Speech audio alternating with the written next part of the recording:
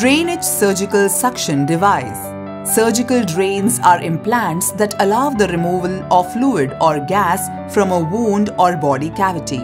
These drains are used in various types of surgeries like plastic surgery, orthopedic procedures, chest surgery, gastrointestinal surgeries, neurosurgery, etc. Surgical drains are widely used to prevent the accumulation of fluid like blood, pus and infected fluids and prevent accumulation of air. Drains can help the healing process by removing inflammatory mediators, bacteria, foreign material and necrotic tissues.